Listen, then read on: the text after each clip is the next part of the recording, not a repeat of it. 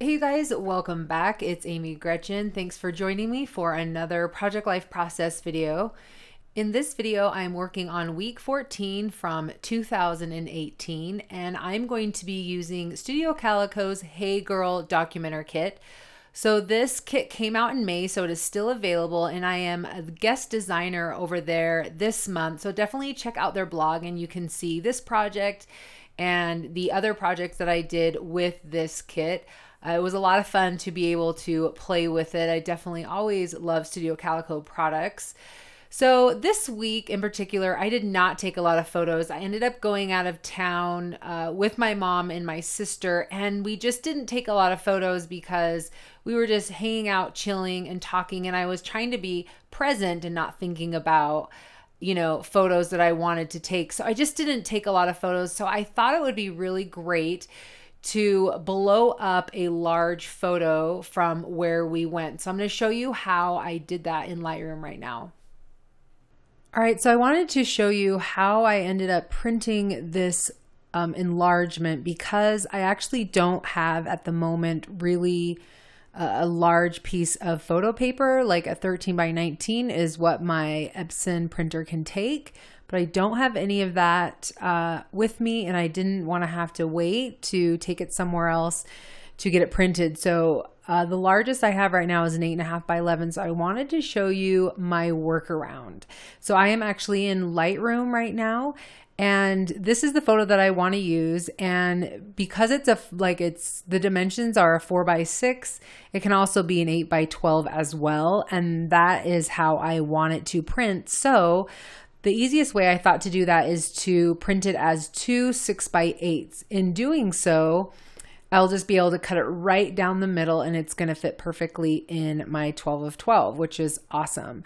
So I'm going to come over here to the print. So first of all, find the photo that you want to do this with. And you don't have to worry about cropping it or anything like that, because if it is a different dimension, then you'll be able to just deal with it in the print module. But if you do want to print this as an 8 by 12 and it's a different dimension, you are going to lose some of the image. So you'll just have to crop off some of the outside because you want to make sure not to cut off any in the middle. But I'll show you that in just a minute. So come over here to the print module. And if that's not showing up right here, just toggle this little arrow here at the top. And I have my print already set up for a 6 by 8 because I have over here the templates that I use all the time. So I just want to show you if you are working with a plain like 8.5 by 11, like this is right here, I'm going to show you how to create this into a 6 by 8. The first thing I want to do is just come to page setup. I want to choose the printer that I want to use. I'm going to do portrait or landscape. For this one, I'm going to do portrait. I've got my size. I never worry about the source, but you could totally do that. You can come into properties and you can go through, set the paper and everything that you have there, and then just click OK. And so that's what I'm going to do. Now over here, you want to go under the layout. So if layout is not showing, you just want to toggle on this arrow and pull it up. And if you aren't seeing any of this column, there's an arrow here that you can just toggle and that will bring up this column. So on my layout, we are not going to worry about the margins here because we're not going to be printing a full bleed. But what I want to do is I want to come down here to the cell size. And what it's telling me right now is the cell size is an 8 by 8.07, but this actually looks like a horizontal picture, a landscape photo. It doesn't look like almost a square. So the reason that is because I don't have zoom to fill checked. So I want to come up here to image settings, and I'm going to click on this zoom to fill, and you can see that now my photo is zooming to the entire dimensions of the 8 by 8 inches. So as you can see as I'm moving this down that it then becomes, you know, if I want, let's say I wanted to do a 3 by 8, now my photo's in a 3 by 8 and I can move it around and get it in the exact spot I want. But I want this to be a 6 by 8. So I'm just going to put 6 in there, and you can see now I've got the 6 by 8 photo, which is going to print out perfect. Now, It's possible. I was trying to think if I wanted to make it a little bit bigger, but I think if I print this borderless, it'll make the photo a little bit bigger anyway. And so I think that's what I want to do. So because my photo is already set to the dimensions of a 4x6, it works perfectly. So maybe disregard what I said before. If your photo is not set to a 4x6 dimension, I would go in, come back here to the develop module. I would click on my photo, or excuse me, on the crop tool, click on where it says original, come down to where it has a 4x6, so a 2x3 or 4x6, and then I would crop it to this 4x6. So that is definitely what I would do if, you know, let's say my photo looked like this. Oh, actually that's still the same dimensions. But let's say this is what my photo looked like. My camera took the photo this way and I wanted it to be a 4x6. I would just click on, you know, the crop tool, come down to where it says 4x6, and, you know, then you could crop exactly how you wanted it. And then this photo would be, you know, where you could print it out as a 8x12. All right, so I'm going to go back to my print module. So because I have it as 6x8, or excuse me, the dimensions are a 12x8. That means if I move this image all the way to the edge, then I'm going to get 6 inches across, and then move it all the way to this edge. It's going to get 6 inches across, and then it's going to print out exactly how I want it to print. So I am good to go. Now, I am going to probably lose a little bit on the side, maybe 1/8 of an inch on either side, which is totally fine. I can crop off the edge. It's not that big of a deal because there's no faces or anything like that. Just because I am going to print it borderless, which means it's going to make this photo just go a little bit bigger so that I can crop it without worrying about I guess what I'm trying to say is I don't want to crop it down and have it be smaller than 6 inches. So I'm going to make it a tad bigger by my settings saying borderless print. So that's how I'm going to achieve that. So now that I have my photo in place exactly how I want it, I'm just going to come down here to print job. So if it's not open up, just go ahead and open it up. And I'm just going to print it right from here. Now, if you're not ready to print, you could come down here to JPEG file. You could copy this or save this onto your computer as a JPEG file, and then you could print it later. This would also be a really good option if you wanted to then add some digital files or something here. So you would just do it once, save it, and then you'll move it over and then do it again and save it. So that's what you're going to want to do. But I want to print these. So I'm going to go ahead and hit print. And if I hit print, it's just going to automatically send it to the printer. If I hit printer, it's going to bring up some of my printer settings. But because I already did that ahead of time, I don't need to worry about going back in. So I'm just going to hit print, and I'm going to do that. I'm going to do that off camera because it's going to be loud. So I'll just see you in just a sec. All right, guys, I hope that was helpful to see my process in Lightroom and how I was able to print out such a large photo with not using a large printer format. So hopefully you guys can do that as well. You could also just take it to a printer and have them print it to an 8x12. So that is an option, but I just wanted to be able to print it at home. So that, like I said, that was my workaround. And you guys, I really love how this worked out. So most of the time I always have a ton of photos, so I never have the opportunity to do this, but this was a great reminder to me of how much I loved the look of this so much that I definitely wanted to do it. I want to do it a little bit more in my project life just because it's really fun and it's different and it will stand out. And I love that it really just showcases that I was out of town and that I was somewhere different. I was in southern Utah for this, so I love being able to see those red rocks on the mountain in the distance there. So just wanted to give you the option or let you realize that this is an option to go full size. You could even go full size 12x12 if you wanted to. You could even take up another 6 inches on the other page protector if you wanted to, or you could do an insert. So there's just a lot of different options if you guys wanted to take that. Just wanted to let you aware of it so you guys will try something like this. Like I said, I really love the way it turned out and I definitely want to do it again. All right, you guys, so I am just looking through some of the supplies and some of the cards that I have left over. So in week 13, I actually used this kit as well.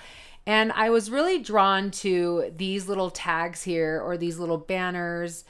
I'm not quite sure what you'd call them, but I wanted to use them. And I liked that they were this bright orange, and I especially liked that they would work with kind of the colors that I had going on because it was a very specific color. I'm glad that it ended up working with the photos that I had. You can see I have a lot of blues and I have a lot of yellow. So it just was very serendipitous. That was not something that I had intentionally thought of when I was printing out the photos, but it just happened to work out really great. So I decided to add a couple to this photo of my daughter, and the sentiments on here are sentiments that you could use for any project. You know, I love the sentiments that are on there, and it actually comes with 2 sheets. So you could use this all day long. I mean, there's just a lot to be able to use here. And just keep in mind that they are thin. They're not thicker, you know, like the letter stickers, those letter stickers are a little bit thicker, but those banners they're definitely thin. So just keep that in mind when you're using them. To be careful.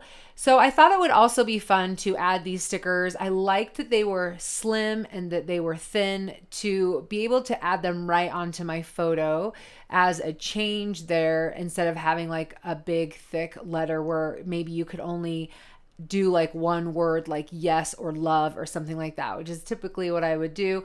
I love that these are smaller and it's allowing me to then write a phrase. So in this one, I was kind of like looking and trying to decide what phrase I could use with all of those letters. And I wanted something that would be 3, 3, and 3, or maybe 4, 4, and 4, something like that. I just kind of wanted that look there.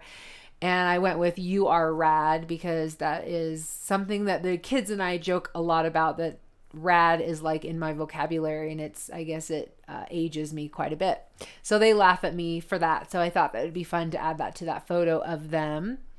And then I'm just going to add one more. I think I do this one other time also. So I'm going to have the letters in 3 places, but I'm writing out the word grateful because I was definitely grateful for this time that I was able to spend with my mom and my sister. I don't think we've done that like ever. It's really been a long, long time if we've done it at all.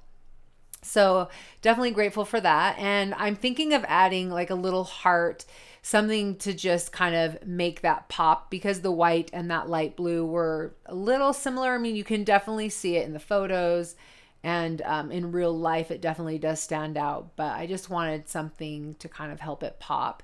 And like I said, I wanted to do one more place in the spread just to kind of help create that triangle, if you will, and balance things out. And I decided to do "Hello Spring." So while we were gone, it was definitely spring where we were. In southern Utah, it's definitely a lot warmer, and at home it was still pretty cold, and there were no blossoms out and no flowers. So it was really nice to be able to get a little bit of springtime, because I feel like just at home it is lagging behind big time. It's still like snowing and cold.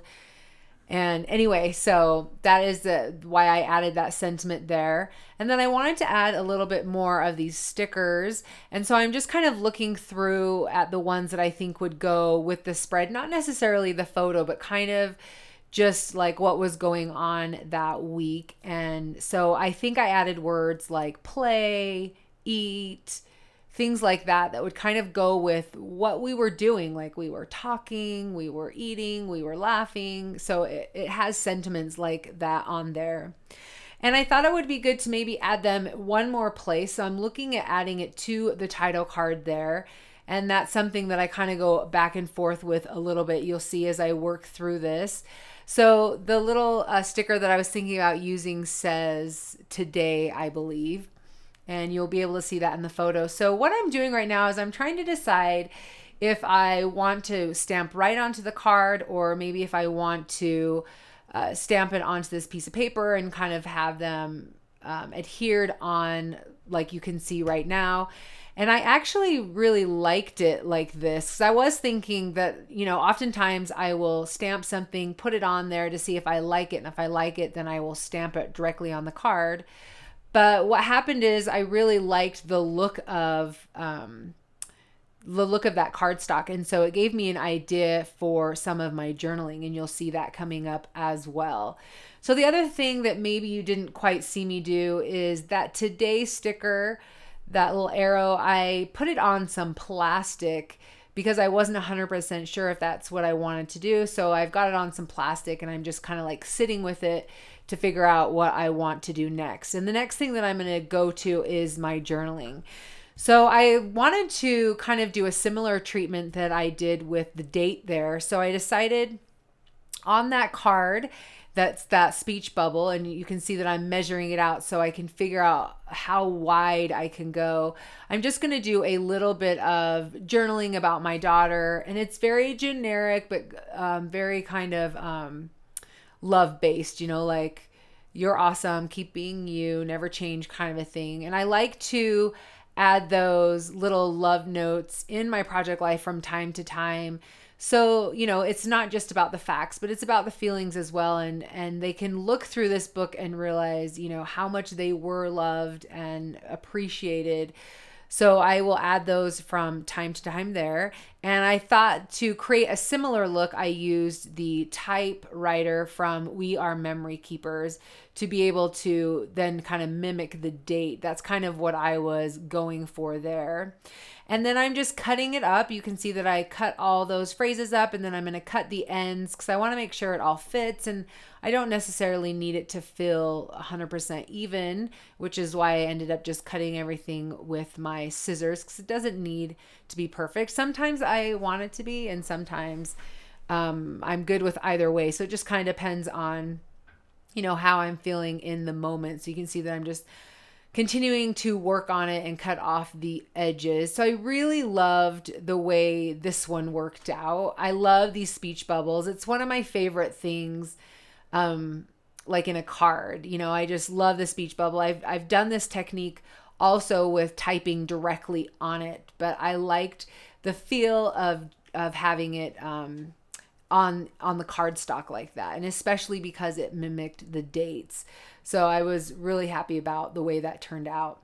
All right, so I definitely decided that I did want to add the dates, and for some reason, I guess the dates looked a little sloppy or something, because remember, I was just like testing it out to see if I liked it.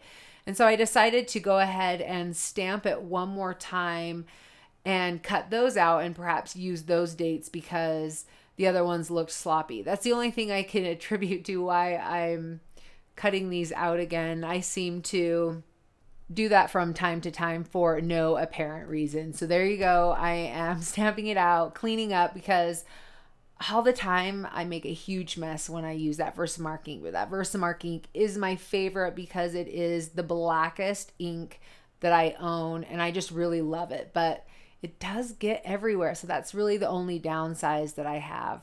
So I am going to trim this date like pretty close. I don't want there to be a lot of white space. So you'll see that I put it down, I pick it up, I start trimming it again. The one thing that I didn't want is for those pieces of paper to be the exact same size. So I was kind of trying to vary it and cut off the edges so they weren't the exact same size. So that was one of the other things that I was doing as I was kind of trimming things off and thinking about it.